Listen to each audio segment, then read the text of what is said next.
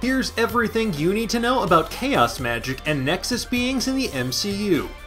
Can you believe it, folks? The WandaVision finale is here at long last, and we will definitely get answers to all of our burning questions. I mean, literally all of them. And if you don't know what questions I'm talking about, well, you didn't watch yesterday's episode of Nerdist News, and you should change that ASAP. And if you're watching this after the WandaVision finale, I mean, how crazy was it when the aerospace engineer turned out to be Reed Richards' friend Mephisto, or how Jimmy Woo was actually Ultron all along? What did you say? And folks, we don't have a finale theory for you today, so we do want to dive into two of the most important aspects of both WandaVision and the future of the Marvel Cinematic Universe. I'm talking about chaos magic and Nexus beings. Beginning with 2011's Thor, magic has been a crucial part of the MCU experience, gaining prominence in 2016's Doctor Strange and reaching its apex in WandaVision. Marvel's magic users have never been more important, and now they are literally reshaping the fabric of the Marvel Cinematic Universe in ways that none of us could have anticipated way back when.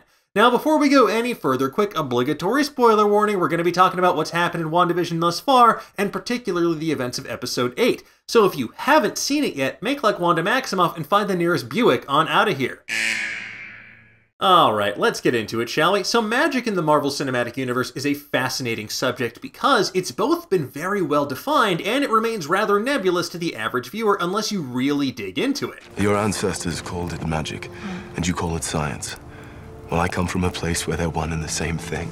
Okay, first of all, Thor, that's kinda BS. As we've seen, magic in the MCU is capable of making New York City cosplay as the movie Inception, it can transmute objects before our very eyes, and it can even transport people halfway across the planet for up to 30 minutes at a time. I have been falling for 30 minutes! WandaVision, though, has introduced us to what is indisputably the most powerful magic in both the comics and the MCU. James E. Woo, FBI. No James Entertainment Woo, I'm sorry. While that is quite impressive, I am talking about chaos magic, which is at the core of Wanda's powers in the MCU. It's an extremely powerful, extremely rare branch of magic that lets Wanda alter the fabric of reality and bend it to her will. As we learn in Avengers 502 and 503, chaos magic is so rare, Doctor Strange, the Sorcerer Supreme himself, didn't even believe it existed. In WandaVision, Agatha Harkness reveals that Wanda is a being believed to be a myth, someone known as the Scarlet Witch, which is Wanda's comic book name transformed here into something that feels more akin to a title. Maybe that is something given to someone who happens to be a Nexus being, which we will get to in just a little bit. Now, as we saw in Episode 8, Wanda has had latent magical abilities her entire life, using a probability hex to save her and her brother's lives when a bomb crashed through their roof in Sokovia. And during her time with Hydra, we saw Wanda's powers get greatly expanded and enhanced by an encounter with the Mind Stone.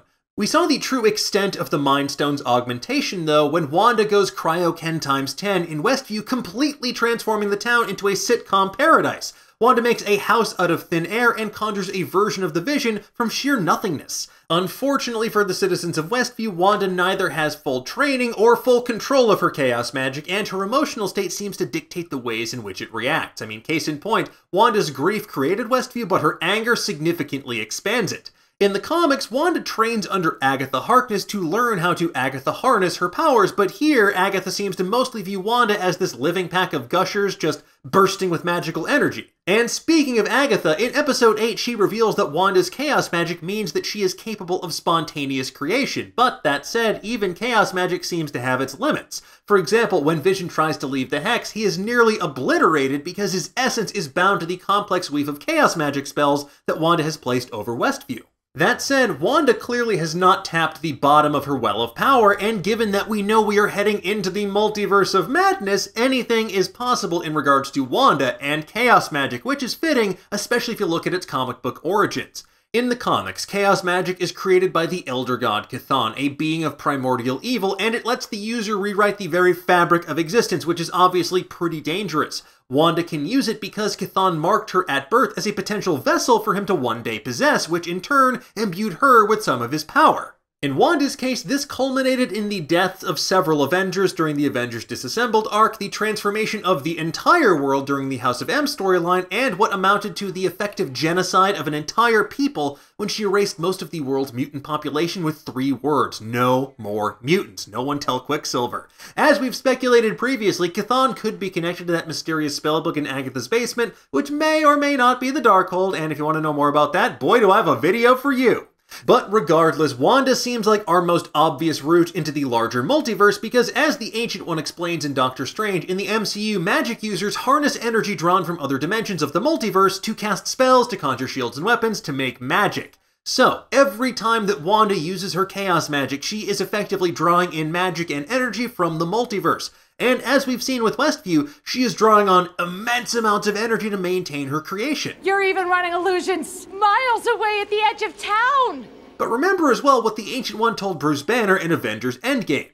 The Infinity Stones create what you experience as the flow of time. Remove one stone and that flow splits. Now this may benefit your reality, but my new one, not so much. In this new branched reality, without our chief weapon against the forces of darkness, our world may be overrun. Millions will suffer. And look, that is the outcome the Avengers fought to prevent, and largely did in the main MCU timeline during Endgame, but clearly, this meddling with timelines, the creation of multiple branching timelines, that's going to have a cascading effect after the further damage done during the events of WandaVision.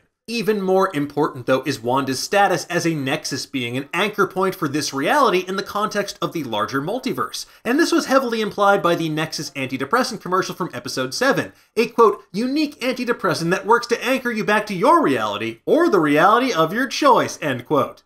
First established in the pages of Avengers West Coast 60 through 62, Wanda is one who belongs equally to all possible timelines, all realities, and divergences. And as we explored in our previous Kang the Conqueror theory video, this is especially important because this story arc touches on so many of the details and plot points that have already been well established on WandaVision.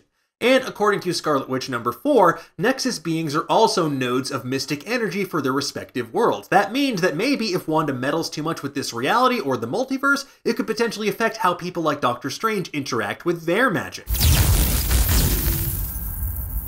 Because, folks, we are heading into the multiverse of madness, and Wanda is someone who's responsible for creating new divergences in these timelines and realities, and that is going to place her squarely in the proverbial crosshairs of all manner of people, some good, some evil, some neutral. And as we've speculated countless times, there are plenty of malevolent beings in the MCU and the Marvel Universe who'd probably want to control Wanda for their own nefarious ends, like Chthon or Dormammu or Nightmare or Mephisto, the list goes on and on.